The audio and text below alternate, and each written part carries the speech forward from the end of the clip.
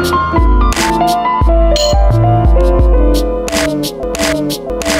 what is going on, guys? So in this video I'll be describing my experience with Windows 10 and some of the new features included with it. And I've been using Windows 10 on about 5 different machines, all from different manufacturers, and one of them is also the custom built PC that I made, that $2,800 PC. You can find a link to that video series on how to build a computer, that $2,800 PC specifically, in the video description. Now I've been using Windows 10 since it first came out, and I'm using it for months, and I'm using it on different computer made manufacturers or my custom built PC, as I mentioned.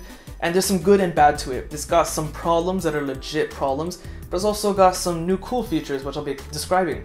So for those non-tech savvy people that just, browse the web, use their Windows computer for whatever, if you're curious, as a quick summary for you that don't really care about the little nitty-gritty details, Windows 10 is basically Windows 7 and Windows 8.1 combined to look like Windows 10. That's basically what Windows 10 looks like, and is mainly what the core functions is comprised of. That's it, you're done this video. For everyone else, let's continue on. Now, one of the most popular features of Windows 7 was split screen mode, in which you can basically equally have two apps split down the middle. But of course, this wasn't possible if you had a dual monitor setup. However, with Windows 10, you can indeed do this with dual monitors. I actually have two, even though you can only see one.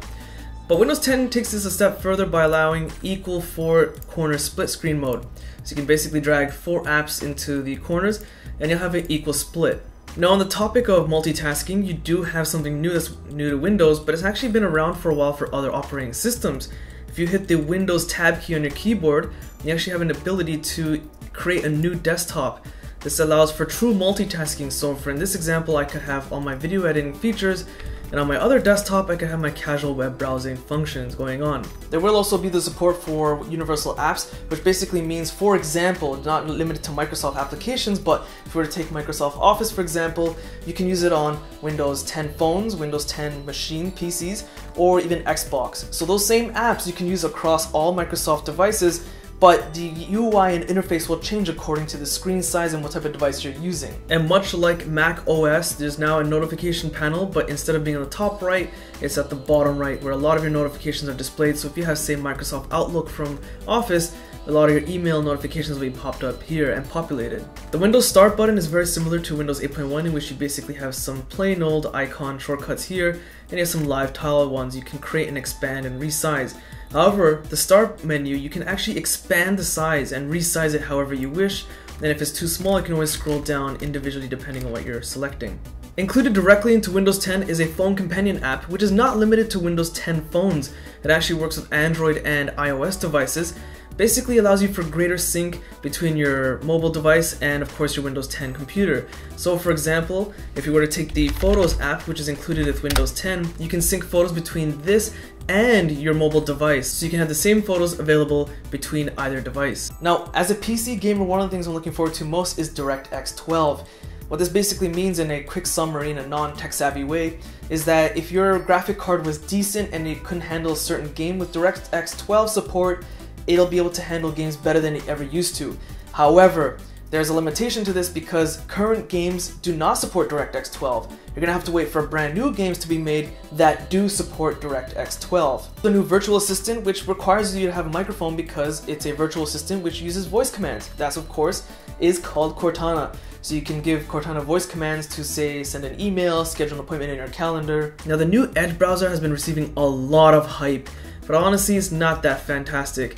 Well, for example, for starters, you have some unique features like basically being able to draw on whatever web page that you're using, and of course you can share that web page drawing or just the web page itself through whatever various means necessary. However, it's very limited in some ways because it's not very friendly with additional add-ons, and I notice when I go to certain web pages, the Edge browser will bug out on me saying that it can't display this web page, and as an alternative, it'll open up Internet Explorer for me instead. Honestly, the Edge browser is more hype than it is practical. Whether you have a touchscreen computer or a non-touchscreen computer, they'll have something called Continuum, which will basically literally allow you to continue using your machine, whatever it may be. So for example, if you have a tablet, laptop 2-in-1, and has a keyboard attached to it, use the keyboard as a primary device to type. But as soon as you detach the keyboard, the screen will alter to a touchscreen interface and bring up, say, a touchscreen keyboard. This also works across with phones. If you have a Windows 10 device which supports it and is utilized on a special dock from Microsoft, and that dock is connected to, say, a physical computer keyboard, a monitor, mouse, etc., it'll turn your Windows 10 phone into a full Windows 10 computer. Hence why it's called Continuum, because they want you to be able to continue your Windows experience no matter what. Now, some features have been moved around from the traditional control panel into a new settings app. This is where you'll basically find key functions like Windows Update settings, which is nice, but it's a very confusing process because you still have, as I mentioned, the traditional control panel, but then you have the new settings app. So this can be kind of confusing, and I just kind of wish Microsoft would stick to one. Now, there are some other little subtle changes here and there. For example, the calculator app has changed a little bit, but Microsoft has announced that Windows 10 is the last major Windows release.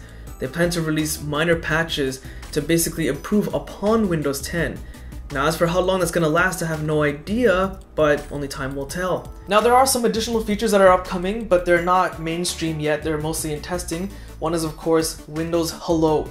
So basically, if you have a password set on your Windows 10 machine, well, you can basically bypass it using new various methods, which aren't really mainstream yet. One is, of course, a fingerprint scanner if your device has one.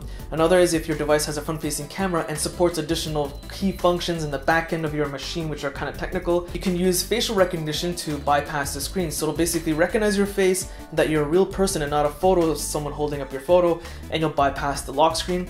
Another one, of course, is an iris scanner to scan your eyeball. Now, as a PC gamer, this one I'm really stoked about. Upcoming feature is, of course, cross-gaming multiplayer function. So let's say, for example, it's not true yet. It might happen. If we were to take Halo on Xbox and Halo on PC, we can actually face each other online. So I can face my friend who might have an Xbox, I have a PC, and we'll be fighting and shooting each other through a cross-platforming situation.